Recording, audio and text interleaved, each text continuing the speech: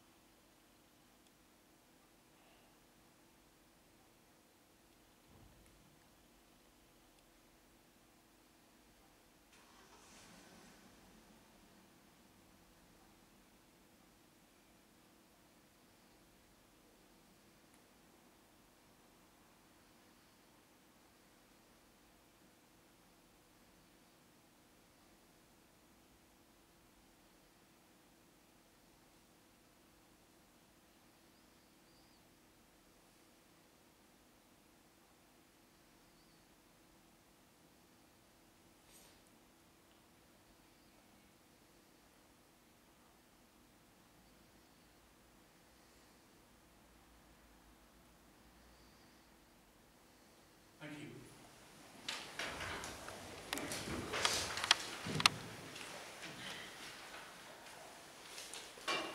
Okay. Item 1 is Members' Code of Conduct, Declarations of Interest. Are there any members wish to declare any interest, Stuart? People Union interested in job actions 1910.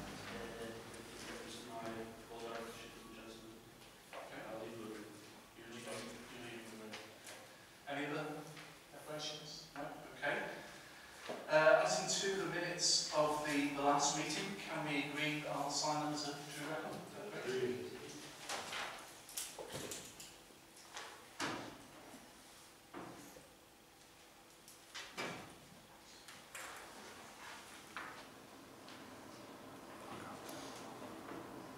Okay, item 3, leaders update. The only issue I wanted to mention here is ongoing discussions we're having both at local authority level and the city region level with government about EU funding. There's still no absolute clarity about particularly the monies that are currently in the pipeline around the RDF and the SF. My information is that EU funding where legal agreements have been signed is secure, but it's the funding that is yet to be given the green light in terms of the funding, what we call a funding agreement, that there is a question mark over. And just to say, we're meeting, our officials are trying to get some clarity from civil servants about what the status of those monies are, but obviously I'll bring further reports back to Cabinet and Council as soon as I've got any further detail on that. But it is a worrying situation which we'll need to monitor very closely. So that's the only thing I wanted to mention under item 3. Okay, if we could move on now to Cabinet member reports. There's a number of reports around finance which I'll deal with. So item 4 is the financial monitoring outturn for 2015-16. The main thing I want to mention here is that pleasingly we overall underspent of 1.3 million based on the revised budget, which is, I think, a positive kind of outcome from the budget last year. Clearly, if people have had the opportunity to read the detail of the report, that was helped by work with our Treasury management team, generated significant savings, and we obviously have ongoing challenges around adults and children's, particularly in terms of the increase in demand that we need to keep on top of. So revenue, I think, was a good news story in terms of our outturn for 15-16. On the capital side, page 5, I just wanted to highlight some really, I think, important capital investments we made in the last year.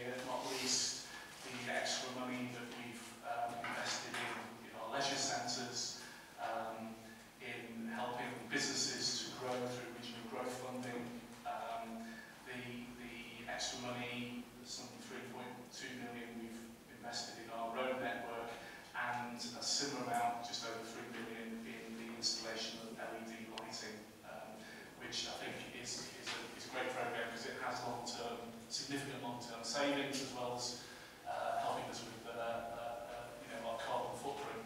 So I think those are some really good investments that we made in the last year. The rest of the report is, I think, self-explanatory in terms of the collection summary. So I'm really going to ask members to turn to page 2, recommendations in page 2, and ask you, can we agree those recommendations? Anne, did you want to say something? I did, Chair. Just before, do you want to say something as well, Tony? Yeah. I just think it's worth pointing out that, we're in that good position because of prudential, management and governance of the administration around the budget.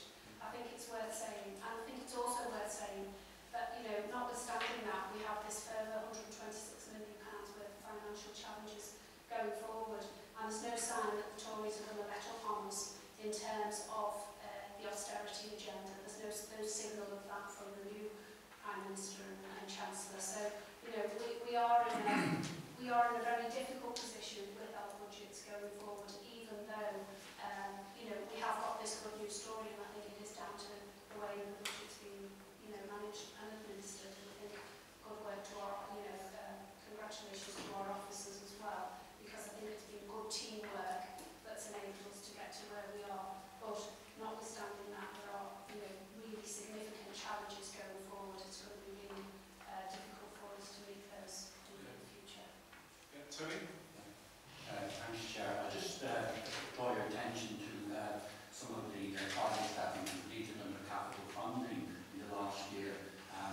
Brighton Primary School, completion of 2 classrooms and resource extension. 2 of our special schools, Cllr Special School, where we've had 4 new classroom extensions and a welfare facility completed. Then we've got Stanley Special School as well, where additional classrooms and medical facilities have been completed.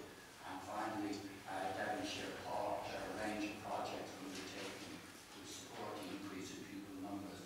I'd particularly like to thank the officers who put in the bids for these to central government, and the excellent work that's been done. And I know most all the head teachers and teaching staff really appreciate this. So thanks.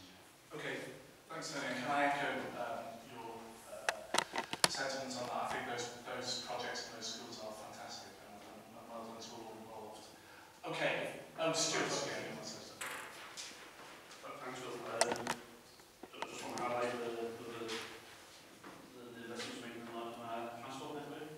In addition to the 3.3 million you've already advised for our roads, and the 3.2 million which is generating revenue savings, which is a bit of our organisation, which is all very positive. There's more detail on page 23, but in terms of bridges, I think the past page 12 months we've increased the refurbishment of the distant bypass, the bridges there. And we've now appointed the contractor to deliver the dock bridges scheme. So over the next 12 months we'll start seeing that come to fruition.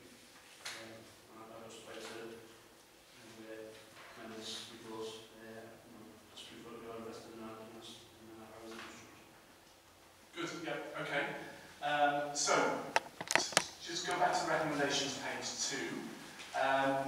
Just a slight change in the wording on under revenue item A, which says the revenue item 15-16 showed an underspend of 1.3 million be noted, and if we can add the words against the revised budget, I'll be grateful. The rest of those recommendations as printed, I'm just looking for cabinet agreement to that. Is that great? Okay, thank you. Okay, so that takes us then on to item 5, which is the Treasury Management Annual Report. Again, I'll just introduce this by saying I think we are really pleased that the Treasury Management team have generated £4 million savings during 15-16. I think that's a really good outcome. They've done that, not least, spells it out in detail in paragraph 315, by reducing the amount of external borrowing that we've had to do during the year. And as we all know, the advantage of reducing your external borrowing is that you don't have a revenue payback commitment. So I think I'd like to sort of record my thanks to the Treasury Management team for that outcome. And obviously that 4 million is money that we can add back into the general fund balances to support the overall budget. So I think that's a really good outcome from the work of the Treasury Management team. So I've just asked you to look at recommendations on page 46, unless there are any other questions, comments? No? So page 46, that we agreed the Treasury Management Annual Report, 15-16, we agreed, and the transfer of those savings, 4 million from capital financing activities to the general fund balance being noted. Can we agree those things? Okay. Thank you.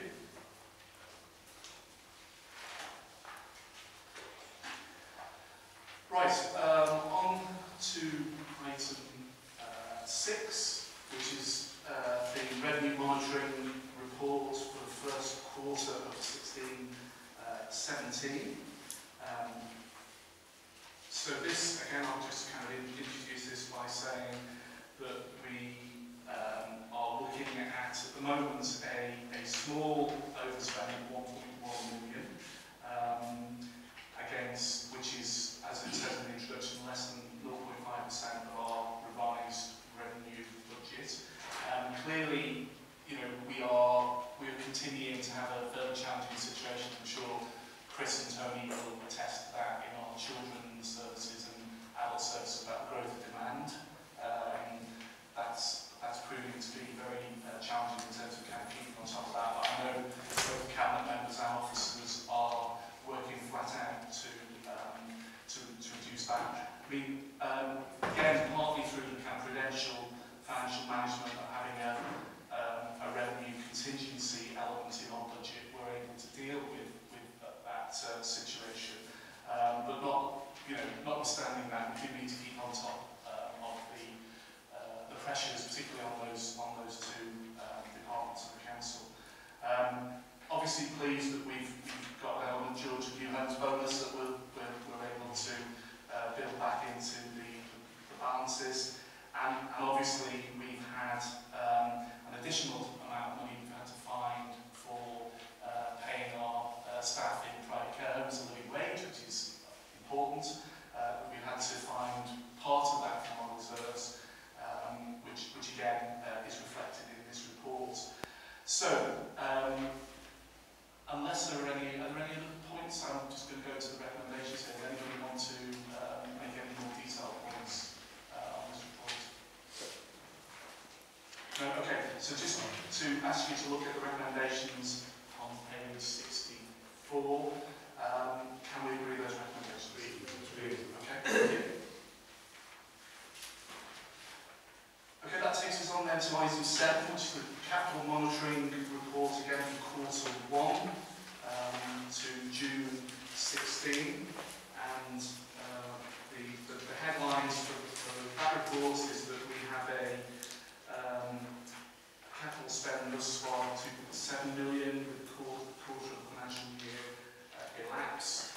And we've got a revised capital programme that's set out in table 1 on page 75 of 58.97 million. Some important schemes which are listed in the appendix 1 in that programme. So again, I think this is primarily for the noting. So unless there are any detailed questions, I'm going to ask you to look at the recommendations on page 73.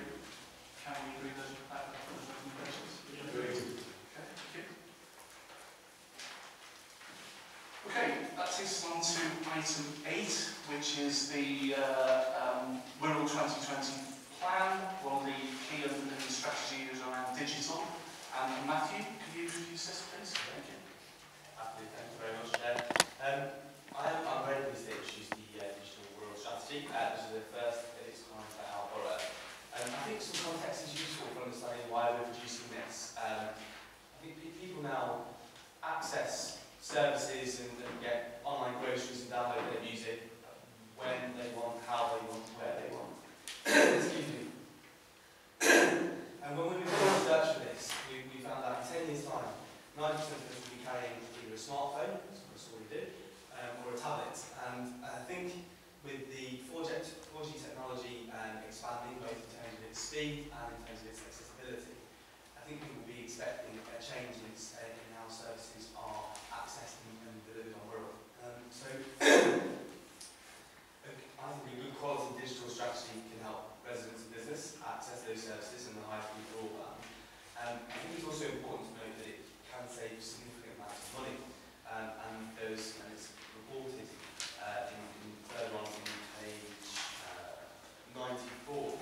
So actually, if all councils across the country made good use, perhaps just full use of their digital technologies, they could save some £14.7 billion every year. So clearly, as Anne pointed out, the Tory austerity projects that seem to be slowing down anytime soon, it's going to be important that we deliver those savings as in every way possible we can. So we have a strategy here that sets out a vision that by 2020, every resident will have the ability and the skills to connect to people, services and the world online.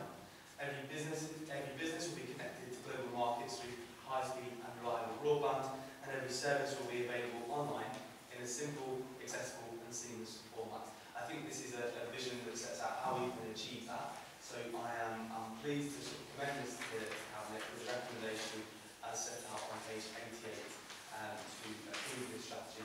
And can I just as well thank the officers that have produced this report, the partners in the Rural Partnership that have helped us together, and actually Cllr Stuart Whittingham as well for his support on this over the last few weeks in making those additions. Okay, thanks Matthew. Questions? Stuart, do you want to add to that?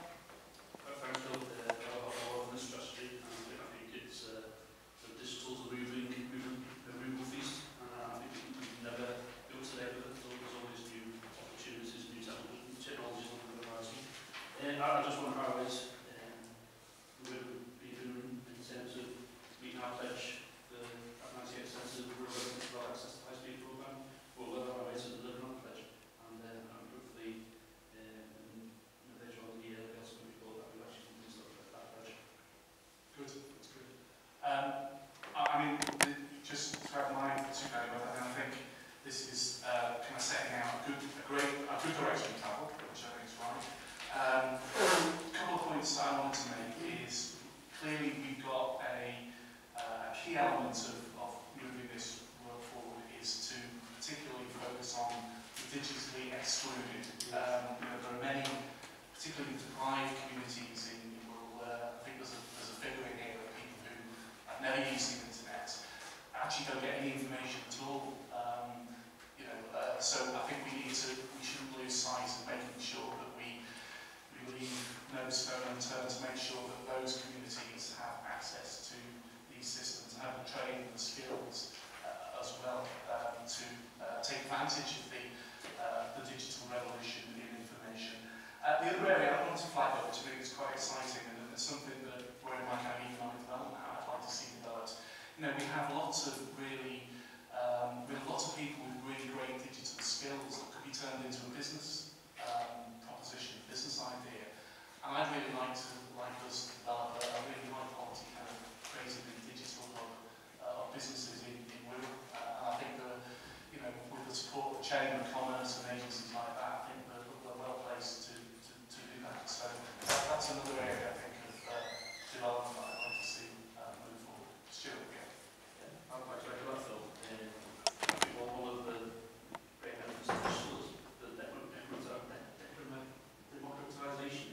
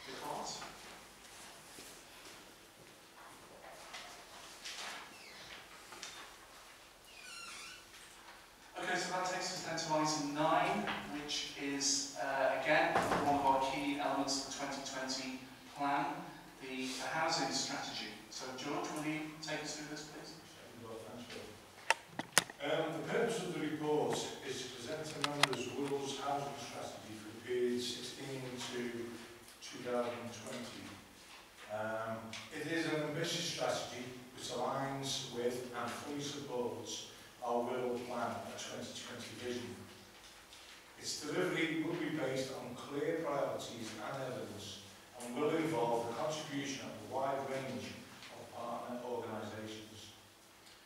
At its core is the commitment that everyone in Wirral will live in a good home, recognising that this is an essential prerequisite to their good health, well-being, social mobility and general quality of life. The strategy details how the authority will work with others over the next 5 years and focuses on 3 key things. 1. Building more homes to meet our economic growth ambitions. 3,500 new homes to be built. This will help boost the local economy by creating jobs and training opportunities and help the authority increase council tax income. 2.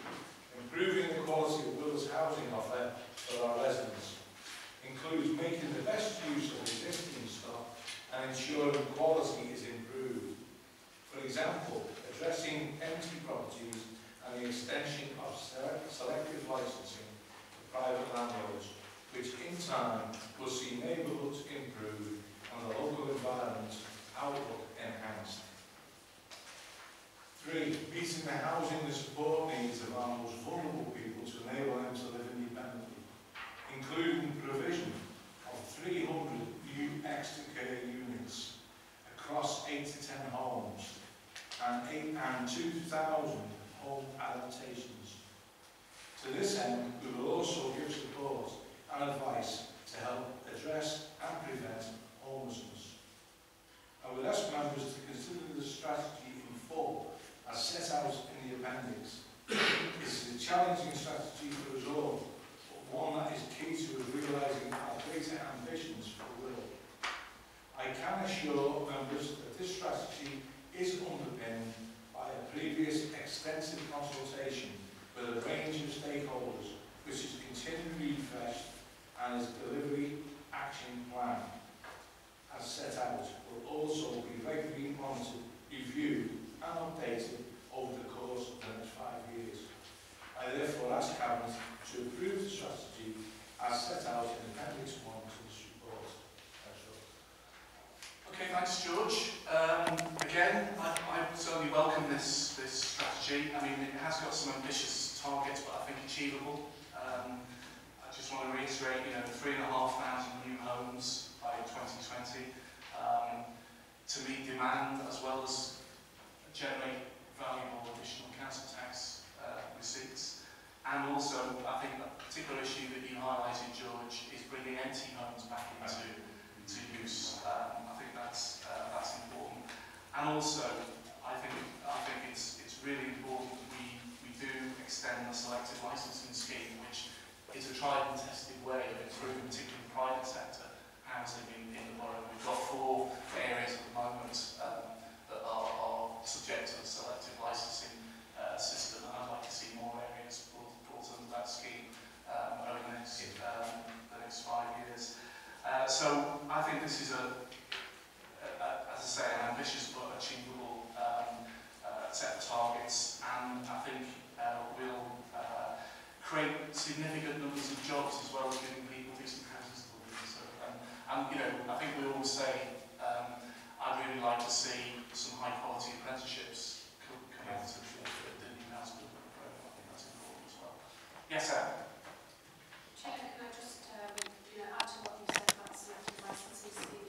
I think it's been a huge success story. It's not only raised the quality of housing for local residents, but it's also landlords have seen the values of their properties increasing because of the renovation works that have been done in those areas, and it really has been a great boost. I hope we can extend that scheme and see a lot more of it in the private rented sector, because it really has been a huge success story.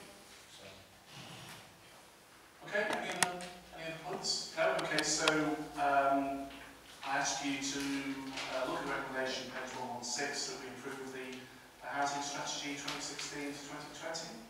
Is that good? Okay, thank you very much. Which takes us then on to item 10, which is the Cllr Strategy Local Plan Strategic Housing Market Assessment Update. Again, members will have the detailed report in front of them, and clearly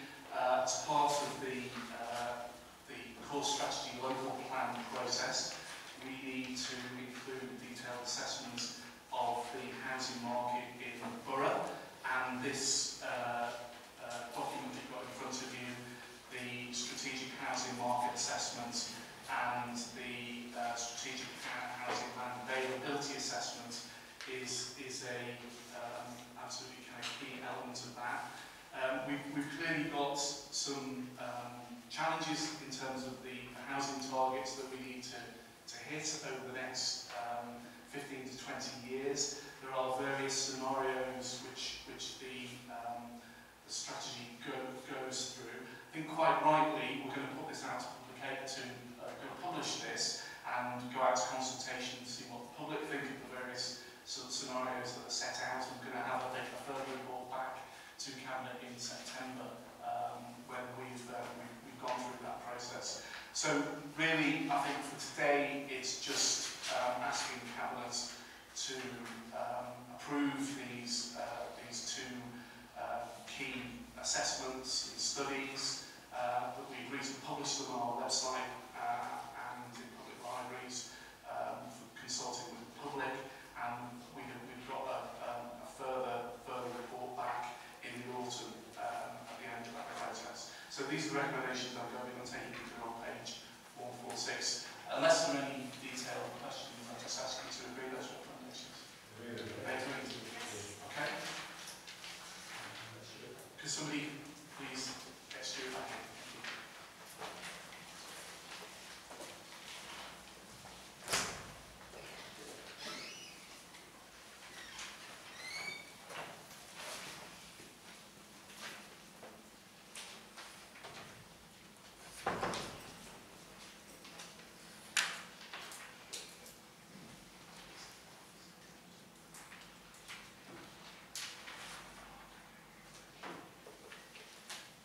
Okay, item 11 is the Cllr Strategy Local Plan, the Retail and Leisure Study. So again, I'll introduce this again in accordance with our duties and responsibilities under the local plan process.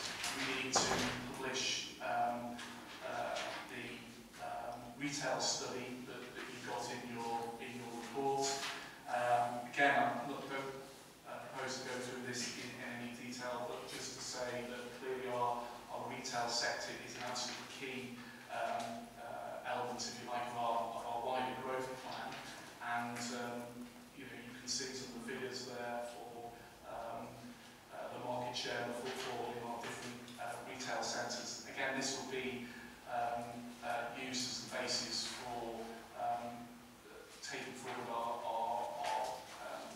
core strategy local plan work, and again we'll publish this as we did with the housing strategy. So again, the recommendations on page 173 that we use the retail study update to inform the content of our emerging local plan and subsequent site-specific local plan. Item 2, that we recommend to Council that the retail study be approved as material consideration for use by the Planning Committee in determining planning applications. So are those recommendations agreed? Okay, thank you. Which takes us on to item 12, which is the Wirral Global Flood Risk Management Strategy. Now, I'm going to ask Mark Campbell, Mark Campbell come along today just to take us through this important strategy. Thank you, Mark. Thanks, Chair. Councillor moving the portfolio on to present this report in our absence on leave today. So this report is asking Cabinet to approve the Wirral Local Flood Risk Management Strategy.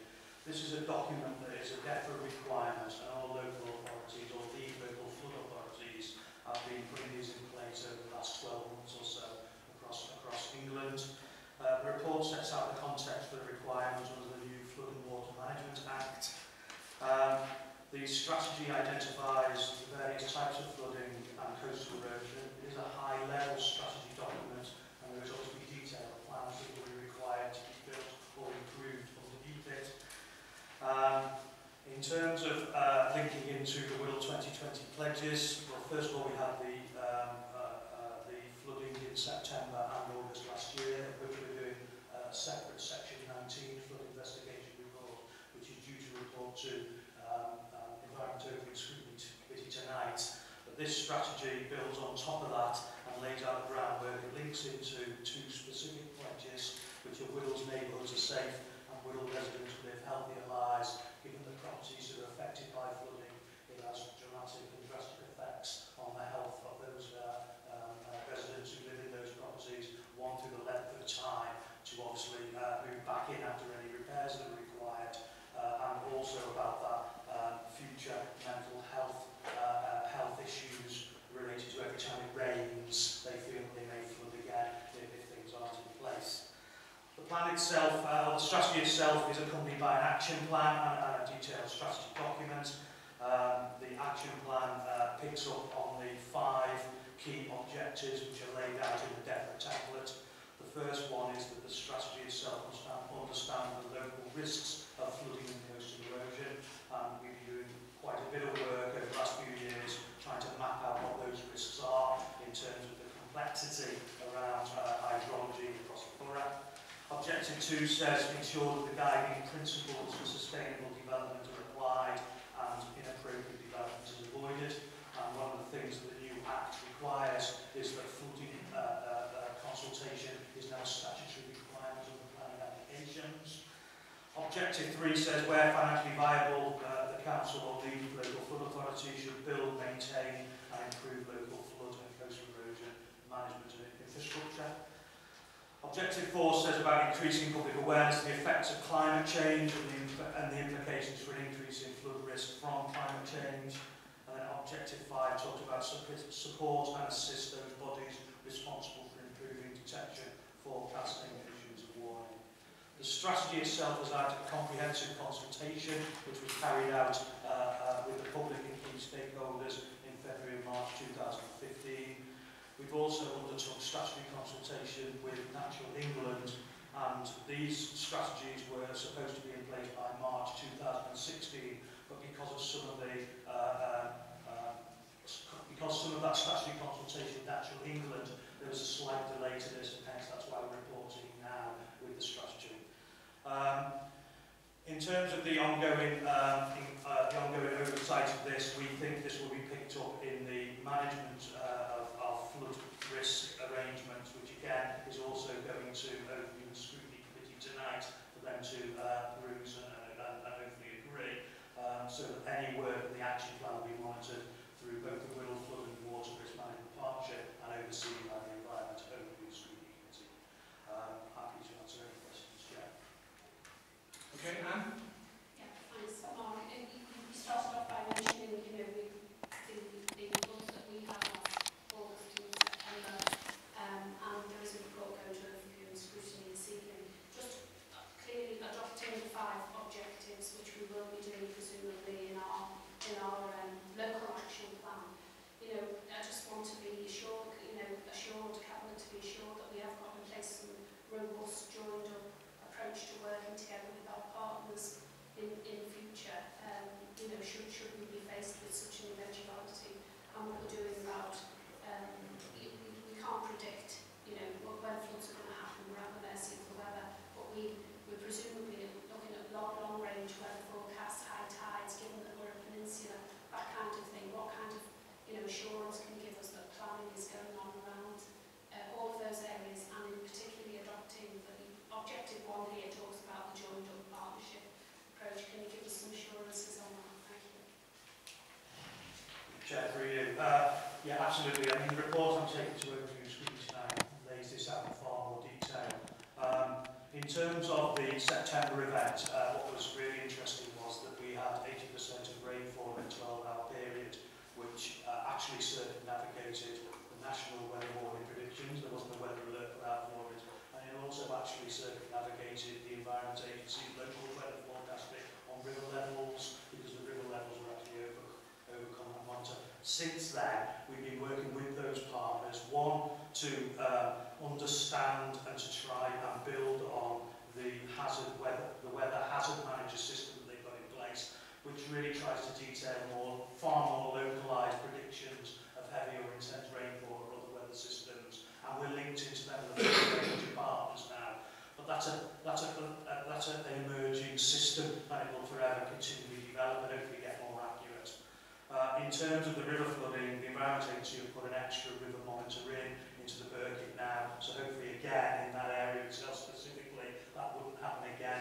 We get early alerts. That information is also available online for residents to watch and monitor themselves, rising river levels, and obviously the systems that are in place to prevent flooding as much as possible are in place to activate upon those trigger points. So again, as we move through the action plan to section 19, flood investigating to that specific incident, a number of those recommendations will be worked upon to improve both all statutory partners' response to flooding, but also to work with our communities about building their understanding of flooding and how that we can increase their propensity to prepare for that flooding and protect their own properties if that's at all possible. And that's a big drive for us through those recommendations. Can I ask a question about funding? Page 241 of the strategy talks about applications having been submitted to DEFRA for granting aid funding to investigate flood risk, and it's likely that additional funding will be required to enable these investigations to proceed, and that also more substantial funding support may be necessary for any subsequent scheme delivery. Obviously, from a budgetary point of view, it would be useful to get an early heads up on what kind of resources we're looking at to deliver this action plan. And obviously, as leader, I'm happy to lobby ministers, government for the resources that we need to deliver this plan. Chair, absolutely right. We have a number of things in place. First of all, Cabinet were very prudent over the last couple of years, and we've managed to build up a reserve based around flooding and flooding prevention, which came from the new funding that came with the Floods and Water Management Act. Now, in terms of how we go about using that reserve, obviously those are taken through reports through the portfolio holder, but in essence we've got a healthy reserve there of about £500,000 that allows us to be able to use, one, in terms of bids for strategic flood protection. So if you think about the flood protection scheme that's on the table at the moment going forward in West Kirby, a part of that reserve is being used as a partnership funding contribution to the local levy and that DEFRA funding mechanism to get that in place. We've also got the levy itself, so we contribute to the local authority the best part of £180,000 as part of a levy arrangement with all the other local authorities in the North West. The levy fund is managed and administered by the North West Flood and Coastal Committee. The portfolio holder sits on that committee, and that allows us to bid into that committee for levy funding as and when issues arise or when strategic infrastructure projects come on board. In terms of the merits of contributing to that levy, there's been a number of examinations of what the worth of our contribution is, and I'll have to check exactly on the figure, but it works out that for every pound we invest, we get something like £7 back in terms of partnership contribution in funds in the type of work we take forward through that levy.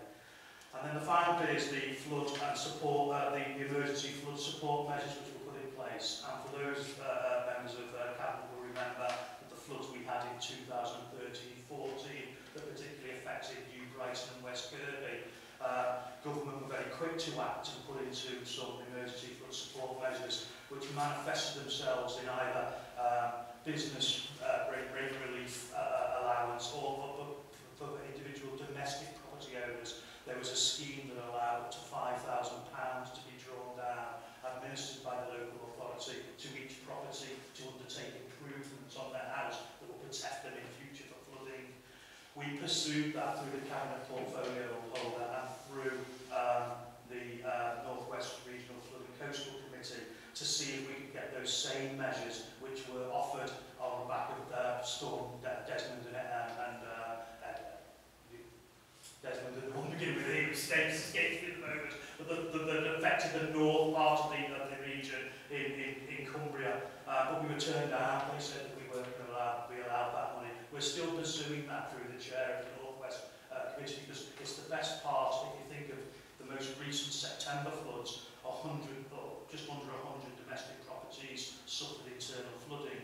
5,000, that's £500,000 worth of funding that should have been made available. We're pursuing that because the government has said that other authorities that were affected and are able to draw that haven't been as efficient in drawing down that money. So we're still pursuing that and seeing if we can get them to overturn that deal. Okay, well, obviously anything I can help on that score, Mark, just let me know. Okay, any other questions on this report? Okay, if not, can I thank Mark for taking us through it? And if I can ask you to just turn to recommendation on page 188, which is to approve the Wirral Local Flood Risk Management Strategy and the accompanying action plan for the future management of flood and coastal erosion risk on Wirral. So is that agreed? Agreed. Okay, thanks very much. Thanks, Mark. Okay, and that takes us then to item 13, which is the Transport Plan for Growth Programme 2016-17. Stuart? Okay, thanks, Phil. I'm delighted to present this report to Cabinet, recommending the acceptance of £1.375 million for anticipated transport reform of the Wallasey Regional Planning Authority. Recommendations as to whether funds should be invested to support the delivery of our pledges in the Wirral Plan. Wirral is a wonderful place and we're very ambitious for both Wirral and our citizens. In order for Wirral and our citizens to thrive in a growing economy with high-paying jobs, it is vital that our transport network is safe, efficient and attracts employees to our wonderful part of the world. Equally vital is the crucial importance of a safe and efficient transport network in ensuring that our beautiful coast, our countryside and all of those activities are as accessible as possible. Not to mention its importance in ensuring that our education system is accessible to young people and ensuring that we are able to build a case and feel vulnerable. The proposed improvements to our highway infrastructure are set out in the appendix, support the priorities as set out in the connecting Wirral transport strategy. Additionally, I'm delighted that we are in a position to continue to support local decision making by recommending investments of £130,000 in 4 district communities. I believe that this investment will help